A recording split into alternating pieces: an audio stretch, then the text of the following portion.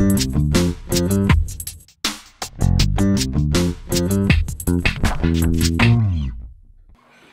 I'm Stephanie Jaworski of joybaking.com. Today we're going to make an apple crisp. This is a really nice combination of apples with a streusel-like topping. So preheat your oven to 375 degrees Fahrenheit, which is 190 degrees Celsius. And then you need either a 8-inch or a 9-inch, that's 20 to 23 centimeter deep dish, either a dish like this or even a pie plate, and either butter or spray it with a non-stick vegetable spray. And then we'll start with the apples.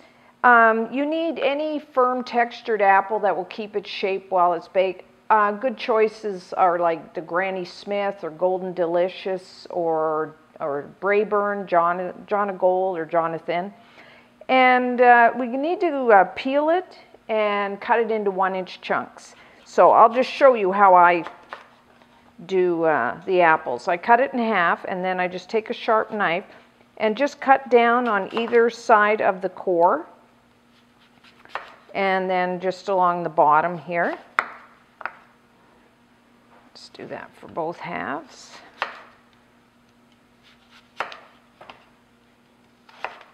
And then just take your paring knife and just peel it.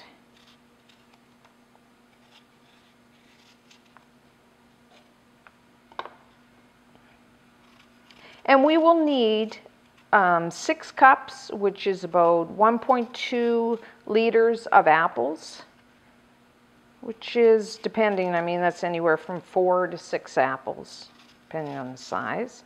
And you can use, what I've done here is I'm using both Granny Smith plus Braeburn, so you can use a couple different varieties.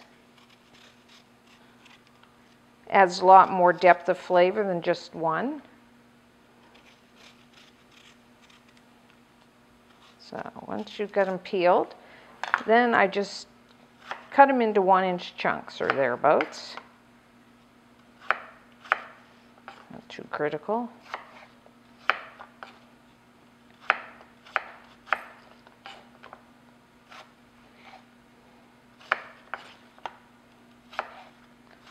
Okay, so what I've done here already is peeled and done most of them. And then what you need to do to prevent them from turning brown is just squeeze a half of a lemon, the juice, over the top and toss that. And that way they won't turn brown while we make the topping. So to that I'm going to add 3 tablespoons of white granulated sugar. That's about 40 grams. You can vary the amount of sugar depending on how tart or how sweet your apples are. And I'm going to also add about 1 teaspoon of grated lemon zest, which is the outer lemon, yellow skin of the lemon. So just toss that. And then just pour it into your pie pan. If you had some blackberries or raspberries, you could also toss in about a cup. So now we'll make the streusel topping. So I'm just going to do it in the food processor. If you don't have one, you could just do it in a large bowl. That'll be fine. So what we're going to do is just put everything in here. That'll be a half a cup, which is about 65 grams of white all-purpose flour, and 1/4 cup of brown sugar. That's about 55 grams. 1/4 cup of white sugar, 50 grams.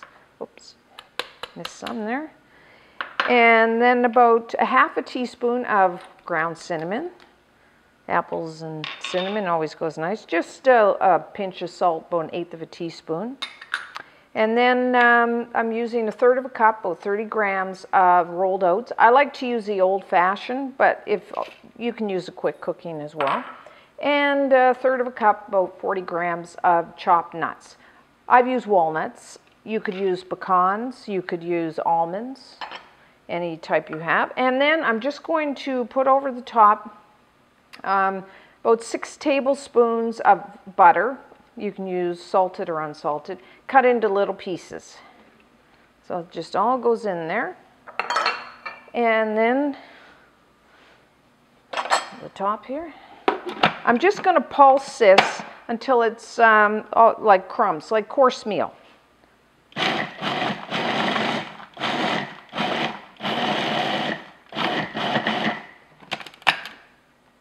little more.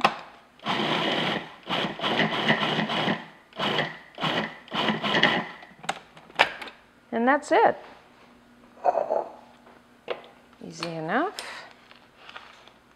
So then, all we need to do is just pour that over the top. Try to put it in an even layer.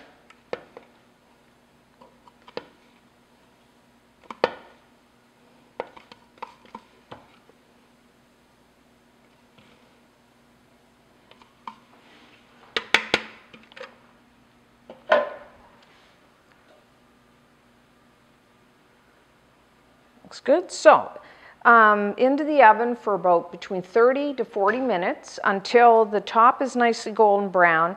And when you put, I like to put a sharp knife into one of the apples and just until they're tender. You don't want them mushy. So, about 30, 40 minutes.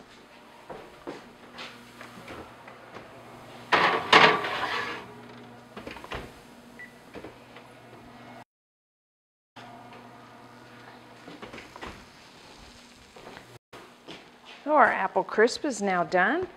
As you can see, it's beautiful golden brown colors, just a little bubbling around the edges. And if you take a sharp knife and just put it down into the apples, they'll be tender. You don't want them mushy, just tender.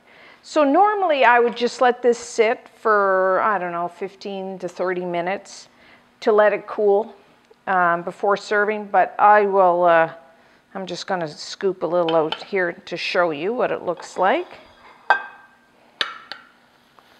So just have, I like a bowl. You use a plate and then just,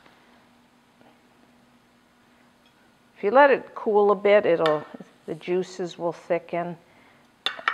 So serve as much as you want. There you go. And this is really nice with a scoop of vanilla ice cream over top. So until next time, I'm Stephanie Jaworski of joybaking.com.